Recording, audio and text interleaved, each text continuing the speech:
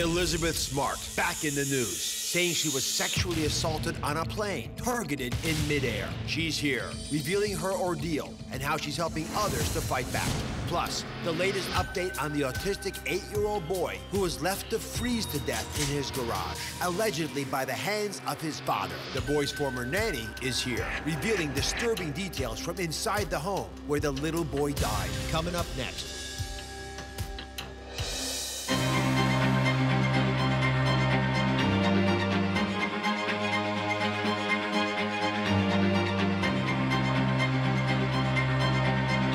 Season 11 starts now.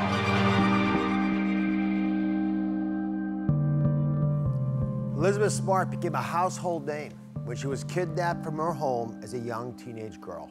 Today, in her own words, Elizabeth shares her story about recently being sexually assaulted on an airplane. How could the unimaginable happen again? It's been 18 years since Elizabeth made national headlines after being abducted from her Utah bedroom at just 14 years old. After 9 long months of physical, sexual, and emotional abuse at the hands of strangers, she was miraculously rescued and reunited with her family. Elizabeth's gift is to share her story to help others stay safe. And that's why she's speaking out today about what happened on an airplane and how it changed her forever. Please welcome back to the show, Elizabeth Smart. You're choosing to share what happened on this airplane. Again, it was brave to do it the first time. Again, to revisit this, I appreciate what you're doing for all of us. Take us back to that fateful flight. What happened?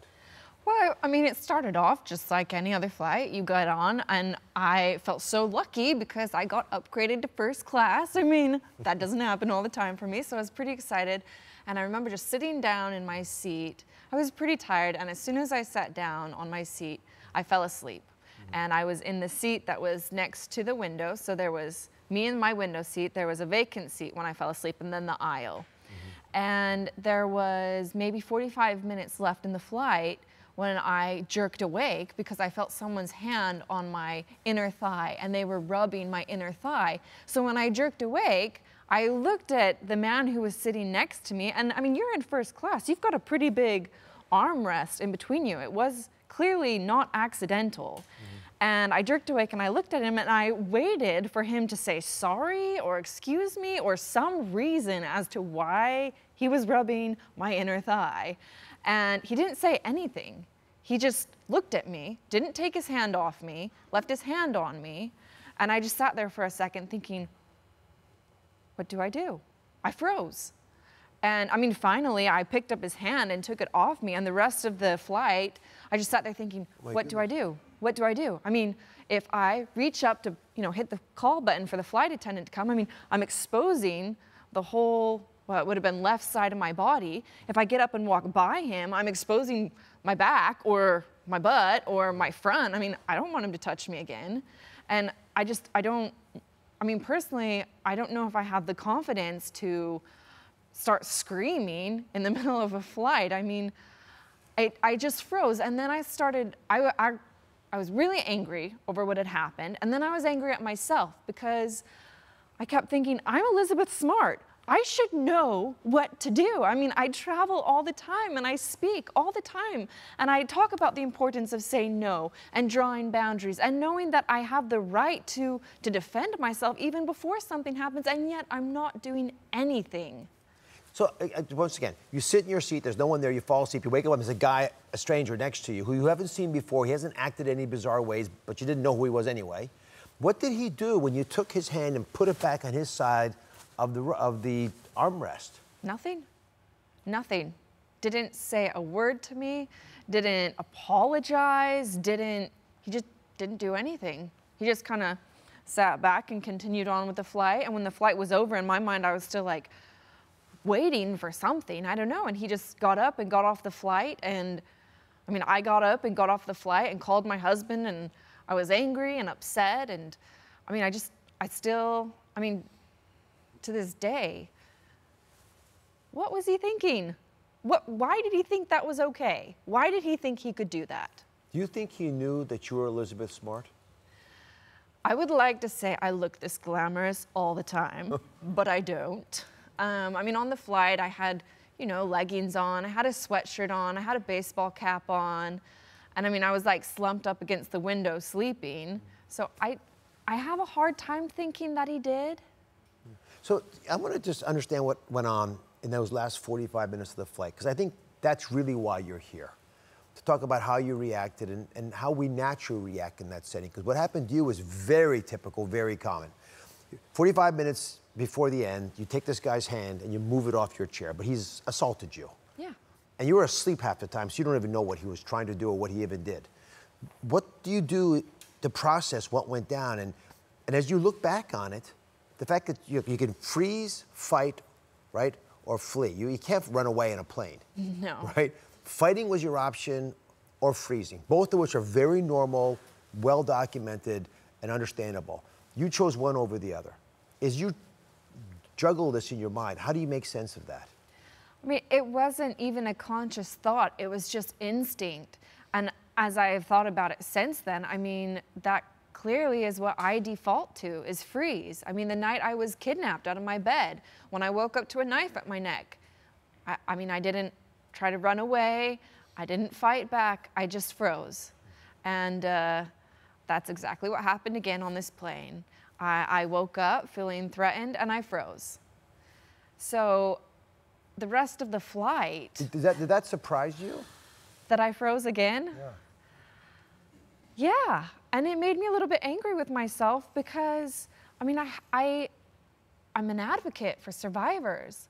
I talk about the difference between, you know, rape and sexual violence versus consensual sex. I mean, these are all topics that I'm very comfortable talking about and, you know, talking about taking care of yourself and boundaries, and yet in that moment, once again, I froze. This is why I love you. I really do, because you're honest. Because most of us would have frozen. What you're going through is what we all go through. It's the natural human response for most of us, and guys and, you know, and women. So you're sitting there 45 minutes, and please don't beat yourself up, because I know you're not alone. That's why it's so important to have you here today. What goes through your mind? How do you process this guy next to you? I understand you can't move. You're sort of stuck there. Did you avert your eye? Did you start making plans on how to get him back? How'd you make sense of it? I don't know if I actually ever did make sense of it, because the rest of the flight, in my mind, all I could think of was, I've got to do something. And it wasn't until I was off the plane that I was like, well, that's it. I'm going to file a complaint with Delta. And then I followed it up later with a complaint to the FBI. Good for you.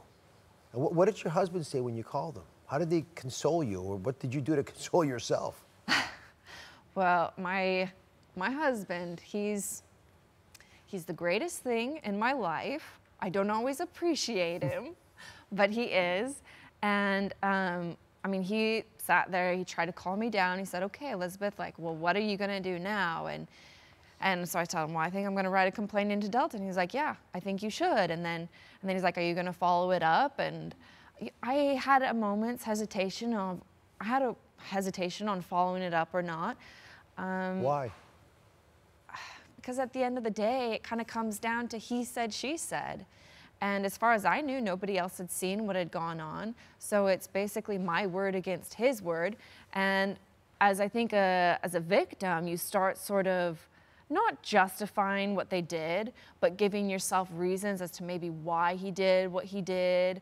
Or, I don't know, you just go through and say, well, you know, it wasn't like he was actually touching or fondling my breasts or my genitals. It was just my inner thigh. So is it really that big of a deal? Is it really that serious that I should follow it up? I mean, I've been raped. I've been sexually abused. Like, between the two, I know which one's worse, because I've already experienced that. So is it really worth following it up? And I mean, my family had some other things going on at the time, and I didn't want to draw more attention to myself.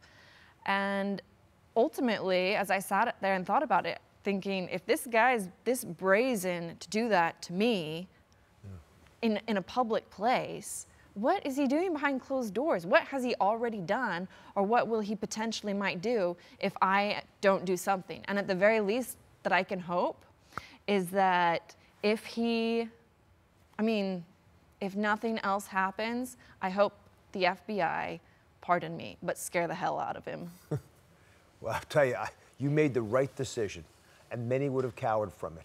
But I think your thought process is 100% on target. And I actually got curious about this. I wondered how often does this behavior happen. So there's a recent database, by the way, from the FBI, says that sexual assaults on planes are on the rise. There were 119 cases in 2019. That's a lot of people. Because you know what? He can't get away either. A lot of people would say, I'm not going to do it here. Because maybe behind closed doors I'll do it, but I'm not going to molest this woman here. But obviously this gentleman doesn't have that, internal way of figuring out what right and what wrong is, and that dividing line exists for him. Are we doing enough to protect women by educating men? Do you think the average guy gets this tale at all, especially when it comes to sexual violence? I think there are many great advocates for women who are men. I think there are many men who care deeply about the safety and the comfort of women and girls. But, unless you're a woman, how can you really know what it's like to plan your running routes around the areas that you feel safe? Or, how many times have I been wolf whistled at or cat called at? Just doing normal, boring stuff. I don't necessarily feel threatened by that, but still, it kind of sticks in your mind, and then you're kind of like, oh, there's that construction site over there, and there are those construction workers over there. I don't think I'm gonna go that way today. So what's going to happen? What is Elizabeth Smart going to do now, as you have always been willing to empower people around you? What's your choice now? Well, when I got off the plane, I came back, and one of the suggestions that my husband made to me was that I meet with one of our friends. His name's Paul. He's actually here today, and have Paul just give me a little bit of one-on-one self-defense training. And so I followed through with that. And my husband, actually, he was the aggressor in this self-defense training. And as I was going through this training, I realized just how vulnerable I am. I like to flatter myself and think I'm a fairly fit person. I like to exercise and work out. And it was difficult for me even to get away from my husband. I also tell myself maybe he had a little bit of an advantage because he knew what was coming, but it was still difficult. And that just made me start thinking, we are not doing enough. We're not doing enough. I'm not doing enough. And I'm sick of being a victim, and I'm sick of hearing stories of other women and girls being victims. I need to do something about this. Let's do that. When we come back, we have a self-defense training that Elizabeth has developed with her colleagues. We're going to share with you. If you have kids in the other room, call them in. You don't want them to miss this either. Beautifully done, as always. It was a relationship that ended very poorly. Tried to ruin my life. Revenge porn.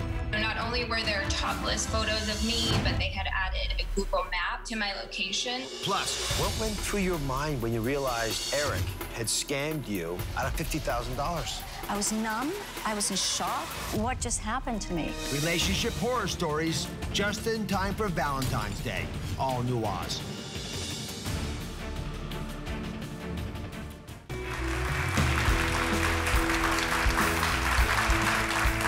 Kidnapping survivor Elizabeth Smart is coming forward about being sexually assaulted on a plane, an event that triggered Elizabeth to take action and start a self-defense class movement called Smart Defense. Well titled, by the way. Thank you. Isaac and Paul are trainers from the program. So Isaac, there's one important goal we got to get across. What is that? Well, I think a common fear and a common occurrence is that we have that fight or flight. Well, there's a third one that's probably even worse, and that's freeze. The worst thing you can do is nothing. And the way we get over that is repetitions. The mind is always going to default to whatever we do the most of. So if we do a lot of repetitions on the techniques that we teach, that's what you'll do when this very common occurrence happens. All right, Paul, give us a tactic, a technique that we might actually learn today that we can start repeating in our own minds so we're ready to fight if something happens to us. Absolutely. Isaac, if I could borrow you. There's a few fundamentals that we teach, a couple of basic movements. One thing that's incredibly common is if someone was to grab you. So if I'm stood here and Isaac was to grab my hand, whether it's one or two hand grip, basically I'm going to look for the weakest part of the grip, which is going to be between the thumb and the index finger. I'm going to turn my thumb like a hitchhiker lean over, and I'm gonna pull away. Isaac's a strong guy, I'm gonna pull away anyway. Once I've pulled away, my hands are coming up because I want to protect my head at all times. If I get knocked out, things could get really dicey, so I want to be mindful of my head. Then if my aggressor continues, I could throw a block, then I'm going to throw an elbow. An elbow is one of the best things that you can have in your arsenal. Throw that in, bang, sinking a knee, bang, bang. As I'm throwing those knees, I'm trying to wind him, trying to give him something to think about, and then push away, creating distance that then I can get away, because the ultimate goal is to get away. We don't want to hang around there. Distance equals escape. So I can see you guys doing it because you're professionals. Elizabeth, let's see you do it. All right. So, Okay. you've these techniques you obviously know, and you can probably teach people as well. I've done them a few times. I'm not as graceful and as flowing as Paul and Isaac, because they obviously do it every single day. And so it's taken me some practice to get to the shaky place that I am. But I mean, it's something that I feel very strongly about, and it's something that almost anyone can do. Okay, take it away. Whoa. Oh my goodness. Oh, no, you've got it. You definitely have it. And then run. Give her applause. I get what you're saying. It's all about building repetition and insight and feeling confidence that you control your body, you control your destiny. And my wife Lisa, she's a black belt. She does these things on me, by the way, for practice. But that was her big mindset when she was learning it. She didn't want to feel small and petite and insignificant. She wanted to own the space around her, which I'm very proud you're pushing us on. So listen, you're always impressing me. All this stuff is on Smart Defense at ElizabethSmartFoundation.org. But let me speak to you for a second. If I can borrow your colleague. The beautiful thing about you is when this stuff happens to you, you don't get hardened, you get strengthened. And that's what makes Elizabeth Smart who you are. God bless you. Oh, Thanks for speaking up. It means the world to all of us. Thank you very much. We'll be right back. Very proud of you. Up next, a breaking news story that has the entire nation enraged. 8-year-old Thomas Valva died after being left to sleep in a freezing cold garage in 19-degree weather. We're speaking to his former nanny in a daytime exclusive interview. She claims Thomas never should have been left in his NYPD father's custody. That's next.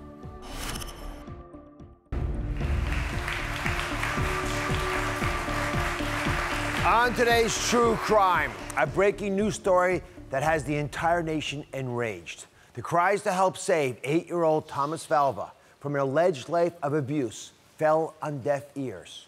Why? Thomas was left in the custody of his father, 42-year-old NYPD officer Michael Valva, and his 42-year-old fiancée, Angela Polina. The two have now been arrested for leaving little Thomas alone in a freezing cold garage, where he reportedly died of hypothermia. In a daytime exclusive interview, we're speaking to the nanny who says Thomas never should have been left in his father's custody. Long Island police responded to a 911 call early January 17th to find NYPD officer Michael Valva administering CPR to his unresponsive son Thomas, claiming the 8-year-old with autism had fallen and lost consciousness in the driveway.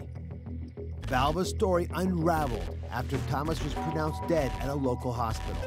Hypothermia cited as a major factor. His body temperature reportedly a shocking 76 degrees. Authorities determined Thomas was never in the driveway, and his head and facial injuries were inconsistent with Valva's account. Video seized from home surveillance reportedly shows Thomas and one of his two brothers, 10-year-old Anthony, also on the autism spectrum, sleeping in an unheated garage prior to Thomas's death, without blankets and pillows, as the temperature dropped to 19 degrees. The boy's mother, Justina Zupko Valva, has alleged her 3 sons have suffered horrific abuse since her ex-husband gained custody in 2017. Valva and his live-in fiancée, Angela Polina, have been charged with second-degree murder and have pleaded not guilty. Both are being held without bail and face 25 years to life if convicted. Joining me now is CNN analyst and defense attorney Joey Jackson. Michael's 2 other sons, as well as Angela's 3 daughters, have reportedly been placed in safe environments. What do we know about Michael Valva and his fiancée, Angela Polina? Well, I think the first thing we know is that each had 3 children. We know that she had 3 girls, and apparently he had 3 boys. We also know that there was this custody dispute, which led to him having custody. And there's some issues and questions as to repeated child protective services, knowing and understanding that there was a dynamic in this home that was amiss. But we also know that, look, he's a police officer, joined the force in 2005, certainly suspended now without pay as it should be, and he's facing 25 years to life, and so is she. Just go back to the beginning. Why didn't the mom have protective custody in the first place of her sons? Yeah, so apparently what we're learning, Doc, is this. You have to undergo a psychological evaluation before a judge in a family court setting would permit you to have custody, and it's only fair. When you're dealing with children, certainly you want to make sure that neither of the parents are psychologically impaired, that both have the ability to provide for the care of the children, and apparently she refused, right, to go into this evaluation unless it was videotaped. As a result of that, they did not award her custody. Why does she care so much about a videotape? Because of the fact that, listen, if you have an officer, a police officer, who may be well-connected and who may be favored by our system, her position was, let us do this and do it properly. You want to evaluate me, but let's ensure that the world can see it's not behind closed doors, because at the end of the day, doctor, if I'm having a private evaluation, the doctor could say whatever they want, whenever they want. If it's videotape, the world can see. So she had some concern about that. Notwithstanding her not having custody, she repeatedly sounded the alarm. Obviously, those alarm bells went unanswered. How many times was CPS called? 17 times as it related to young Thomas, who's now dead. That's crazy, right? 17 different times, allowing them to know that something was amiss. And just to be clear, there's a history here. They were put under supervision, right? They being, this cop who's now in jail, and apparently his fiancée. And based upon that supervision, Child Protective Services was on the trail, and apparently nothing resulted from it. And again, I'm just reading this, but I've gotten pretty smart on this case. There were calls from the school. There were worries that the children were either bruised or unkempt or hungry. Yeah. Going to school hungry, going to school dirty. And apparently the school psychologist thought enough and was motivated enough to get involved because, listen, school psychologists believed something was wrong. All right, so reports say that Valva and Polina left Thomas in an unheated garage overnight. The temperatures that evening dropped to 19 degrees. Reportedly, his body was 76 degrees when he was taken to the hospital. I do heart surgery. I'll cool patients down in order to preserve their brain. We don't go to 76 degrees, even in a monitored setting. Plus, Thomas reportedly had suffered head and facial injuries. And there was crucial audio and video evidence from the home surveillance cameras that support the alleged abuse claims.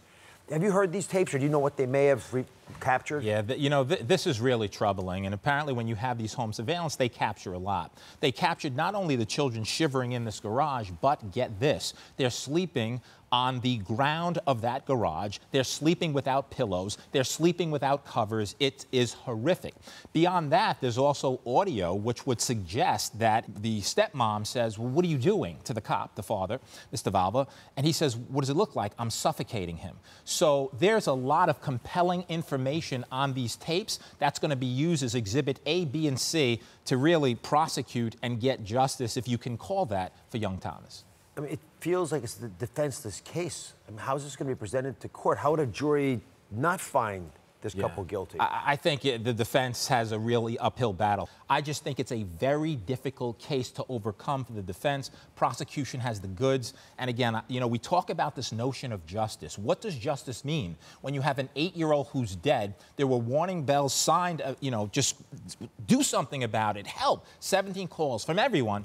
And the fact is that it didn't make a difference. And here we are. Joy, I want to hear from that nanny. Up next, the nanny of the 8-year-old Thomas is here speaking out in a daytime exclusive and why she says his father should never, ever have had custody. That's next.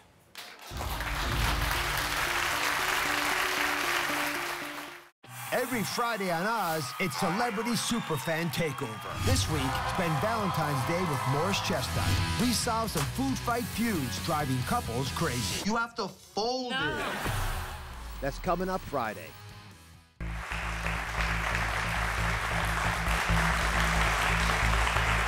We're back discussing the tragic breaking news case of 8-year-old Thomas Valva freezing to death in his father's garage. Thomas was allegedly abused for years by his 42-year-old NYPD father and his fiancée, who now are being held in jail without bond for his murder. Speaking out on this unthinkable act is Thomas's former nanny, Amanda. Thank you for being here. No problem, anytime. I know these are difficult topics to discuss, but you were close to this child. You were with him 2017, 18, knew him as well as anybody. Why did you decide to leave the job? It was really because every day I was coming home crying to my parents because there was nothing more I could do. CPS was already involved in the life, so there was nothing I could do to, you know, make that further step. Like, they were already coming there, interviewing the boys, so every time, like, I would talk to my parents, you know, they would be like, Amanda, you have to let CPS do their job. What were you observing in your time with Thomas and the rest of the children that was alarming to you? They were all verbally abusive. If they didn't finish their food or they got caught throwing out their food, you know, they got in trouble and they were told to go sit on the couch and they weren't allowed to get up until, you know, she said, and she told them, you know, I don't care if you have to go to the bathroom, you know, you're to remain on that couch until said otherwise. And she's trying to portray herself as like this victim of Mike. Meanwhile, she was the runner of it. Mike followed in her footsteps. So she's trying to play this like innocent card when it was always her screaming, you know. And both Thomas and Anthony had autism, so, you know, they had accidents a lot. They didn't understand a lot of things. Like, when you talk to him, he looks down at the floor, and she would get mad about that and, you know, scream, and he wouldn't come downstairs in the morning and say good morning, and, you know, she would curse at him. She would be like, well, F you then, like, you know, but you're talking to a boy with autism, you know. Did you ever see injuries to these children when you were with them? I did. I witnessed actually Thomas telling me a story about, he said that Justina's grandfather was biting him, and I seen the bite mark, and it was almost like, now that I look back to the videos and everything that everybody's posting, you see it, like you could hear Mike in the car chanting like, we love Daddy, we love Angela, you know, we hate Mommy. So it's like, whatever was beaten to their head was beat in so bad that they were telling me like graphic stories. And I met Justina. She's a wonderful lady. Like, it's so, I wish we could have connected before all of this happened. Like, this was reported a year ago to CPS that he was sleeping in a garage, that they were being starved. And now here we are a year later talking the same reason he died. So, you know, I think a little more should have, if CPS would have done their job, I think Thomas would still be here with us. Oh my goodness. You know, Andrew had come to me one day and told me he was cold, and like the house always stayed warm, so it didn't really make sense to me. And I'm like, well, why were you cold last night? It's always so hot in here. And Angela was right there to be like, oh, Mike lowered the heat last night. So like, she always was, you know, there to kind of veer everything. Every time I feel like the boys tried to give me a signal, she was there to like make it seem like it was nothing. Did you ever see Michael abusive to the kids? I witnessed him come home one day when Anthony had an accident, and Angela had made him sit on the couch until, you know, Mike got home, and he had picked him up by the arm off the ground and carried him up the stairs into his bedroom and, you know, stuck him in his bedroom and told him that he had to stay there until it was said otherwise. What do you have to say to Angela? What do you have to say to Michael right now? What should they know? Them personally, I wouldn't even waste my words to say anything to them. I could only hope that, you know, what they did to that child happens to them. And if maybe not that particular thing, I could only hope that when they get their sentence and wherever they go, they get the torture that they put these little kids through. Listen, thank you for speaking out. Anytime. Thank you for putting yourself at risk to talk openly about what you experienced. God bless you. Thank you. We'll be following this case as it develops. We'll be right back.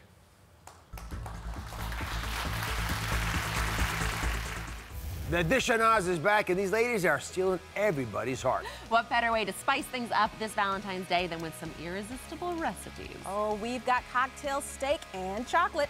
doesn't get better than that. Stay tuned. We're back with the Dish on Ice. Jamaica Gale and my daughter Daphne are here. And we are spicing up your Valentine's Day. We are combining chocolate and spice with some delicious recipes you're gonna wanna make for V-Day. We're starting it up with some hot, we are hot for these sriracha fudge brownies, you guys. Ooh. And we're kicking it all off with a cocoa rub steak and a spicy cocktail to go with it. Jamaica, please tell us what we are drinking today. Oh, of course, I will, because we are setting the mood. All right, so follow me. This is a hot, bloodied spritz, if you will. So we'll start with, oh yes, it is ooh-worthy. So we start with a little bit of jalapeno-infused honey. Ooh, nice drip there. So it's a little sweet. Wow. And then some, there we go, blood orange juice. Nice. And then you gotta have a little bit of bourbon in your life. Now we're talking. A little bit of bourbon, a little more. And then you're just gonna top it off with some club soda. There we go. Okay. So she is very pretty. And I do like to say, let me move all this out so I can bring this to you guys. It's a little bit of sweet, it's a little bit of sexy, and it's a little spicy, like the three of us. Goodness. I want all of that. I want all of it. And you garnish with a little blood orange. Pretty. How about these guys? How about Doctor? I thought you were putting what happened to my chocolate jalapeno? Just don't worry, I'm not depriving you. This is a chocolate-covered jalapeno, you guys. What? Oh my gosh. How do you feel about this? How do you feel about chocolate with jalapeno pepper? Cheers. Yes, Cheers. Cheers. Yes. Cheers. Happy Valentine's Day. Happy Valentine's Day. I think between this drink and this jalapeno, I'm gonna end up with hot flashes, but in a good way, I guess. I don't know. Maybe it's a cool down. It's a bite and a cool. You know, it's a feel and a drink at the. The drink is good. Well, it was a southern pour, great. but this is a brilliant idea. In fact, these chocolate jalapenos, while you guys are making steak over here. Audience, you want some of these? I'll be back in a little while.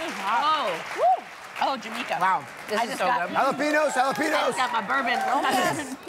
You got it. All right, so Let's share delicious these cocktails babies. Oh to my start goodness. us off with. The audience is getting a few of those poppers, so and please enjoy those, Gail. Please dish us the details on the steak that we ripping up, cocoa rub steak. Yes, here, come over here. I'm gonna show you how to make it. So I actually make this rub for a lot of things. I can use it on ribs, I can use it on steak, I can use it on pork chops. I have some black pepper, smoked paprika. Ribs would be good, yeah, you're right. Brown sugar. Nice. Some cumin. Some ancho chili. Oh, wow, nice so good. smoky heat right there. It's so spicy, Gail. I love it. You know, I try. For you, Jamaica, I try. Spicy. Some salt, and then some cocoa. And when you mix it together, you just want to toss it together. This is a great rub. You can make it and keep it in your pantry and then use it on everything. But I'm going to rub it on some sirloin steak. You know, there's salt in it, so you don't need to also season. And I'm going to rub it all over, and then I'm just going to sear it. I have a really hot pan that I've wiped with oil so that it's not going to stick. All right, and these are going to sear for a few minutes. Flip them. Make sure that they are cooked to your liking. You know, I like a nice medium rare. And then you can put them on a board. Let them rest for a few minutes. You definitely want to give them about 7 minutes of resting. Make sure all those juices stay in. And then slice it. This is like a beautiful way to simply present it. I'm gonna put a little bit, of course, sea salt on top. Yeah, that even smells like love, honey. This is what Drizzle. you should come home to. Well, okay, so this is what Jamaica wants. You guys Somebody make this for me, please, on Valentine's Day. What do you mean somebody? Your husband. I did not marry my husband for his cooking skills. Oh, He no, did not that's make not this. his forte? Absolutely not, no. Okay. Get in there, We'll have a follow taste. up on a question with that later. Now, do you guys celebrate Valentine's Day? What are you doing? What are you doing for it? Am I just eating it like caveman style? Yeah, we are. This is how you want to eat this delicious steak. Gail, you better be my Valentine this day. I'm happy to be your Valentine. Now, what are you doing for Valentine's Day? So, you know, it's funny. I feel like, you know, John and I, before we had kids, I feel like we celebrated more. Although it was so long ago in my brain space, I can't really remember. I know, that's the thing. But the kids love Valentine's Day. They make a big deal about it in school, and they're really excited about. Obviously, it's the day they get chocolate. They're excited about it. So last year, I set up this big surprise for them. I stayed up so late. I made doilies on the wall with clues. I put those little chocolate hearts and the little message hearts and everything scattered down the staircase and into the place where I'd set up this whole breakfast for them. The whole shebang, you guys. And look what happened. Daddy put one here, one there, one there. Who put them there? Daddy did. Oh. Yep, you're right. It was Daddy. Daddy just did all of that. Just for credit. You can't swoop in and take that credit, Dad. He's a good father. He's a great dad. But you guys, like, when I was growing up, we didn't have Valentine's Day. I didn't know what it was. Your mother taught me Valentine's Day.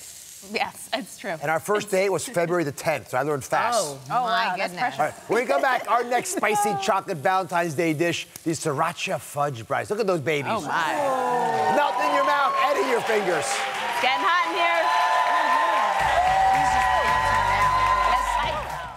Every Friday on Oz, it's Celebrity Superfan Takeover. This week, spend Valentine's Day with Morris Chestnut. We solve some food fight feuds driving couples crazy. You have to fold it. That's coming up Friday. All right, so what happens when chocolate meets spice and everything nice from the Dish on Oz team? You get delicious recipes you want to make tonight, no matter whether you're celebrating V-Day or not. Is that true, Daphne? What's up? Well, I hope so. All right, so up next, we're making, you guys, I'm gonna say it slow, sriracha fudge brownies. Oh. It's happening! Oh, yes! We're combining a little bit of sweet and a little bit of heat for a novel sweet treat that you're definitely gonna wanna make tonight. It's not just to say you tried it, right? Sriracha and fudge and chocolate, all of it coming together. So in this double boiler here, I just have this bowl over some boiling water to heat together the butter, the sugar, and the cocoa. And after that's combined like here, and it's a little bit tight here, but it'll all come together, don't worry, trust me on this. I'm gonna add in 2 eggs to bind it up, plus, what comes next, guys? What do you think? I'm gonna say the spice. Yeah, bring the heat. Bring that heat, and not a small amount. I'm going with like 2-3 tablespoons of the stuff in here. You are not scared. I like and smell that. Smell that. Oh, Lord.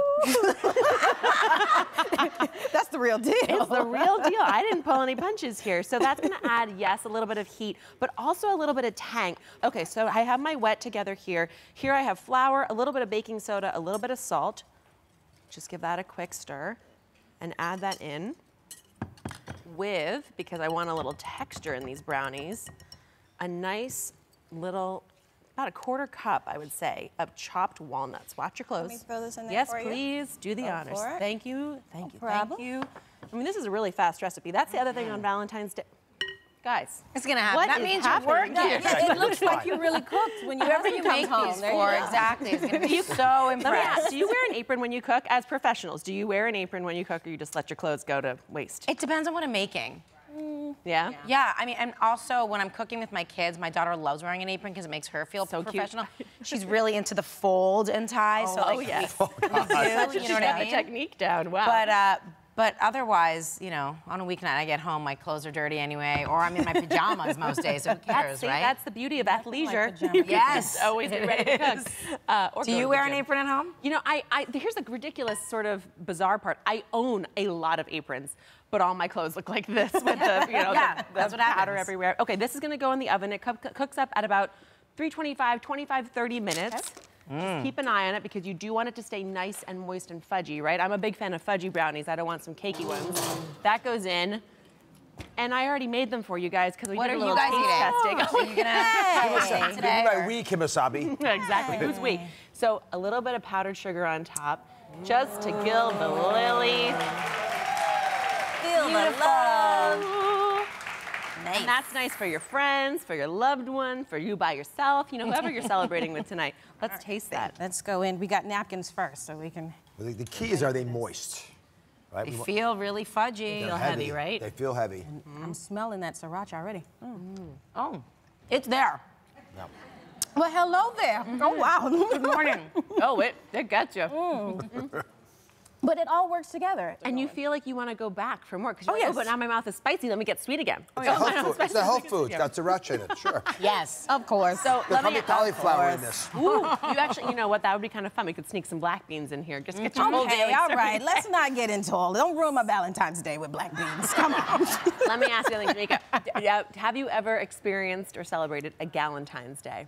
Oh, Galentine, like where you celebrate with all your girlfriends? All your girlfriends. Oh, yeah, because let me tell you, I was single 7 years before I got married. Okay. So we would do that every year, and it starts out like, we are empowered, we don't need a man, and then by the end of the night, it's drunk texting, like, let me tell my ex, let me give him a piece of my mind. Yes.